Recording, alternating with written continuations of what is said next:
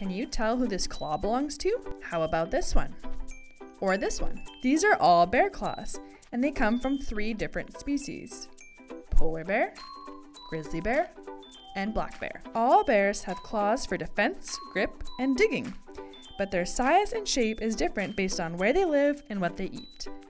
Let's take a look at these differences. A polar bear has thick, sharp, and curved claws that can be over 3 inches in length. In the Arctic, these claws give polar bears good traction when walking on snow and ice, and grip the slippery seals they eat. Female polar bears will use their claws to dig dens when they give birth to their cubs. Grizzly bear claws are also long.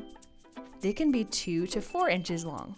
Long, curved claws like this are ideal for digging dens and foraging for food, as well as grasping. Grizzly bears eat a lot of plants and fish, and claws like these make it easy to tear open different foods. Black bear claws like these are noticeably shorter, measuring around 2 inches in length. These claws are much more curved, which also makes them ideal for climbing trees. They also help black bears dig dens and dig around tree roots as they forage. Thanks for joining us on BioFact Friday.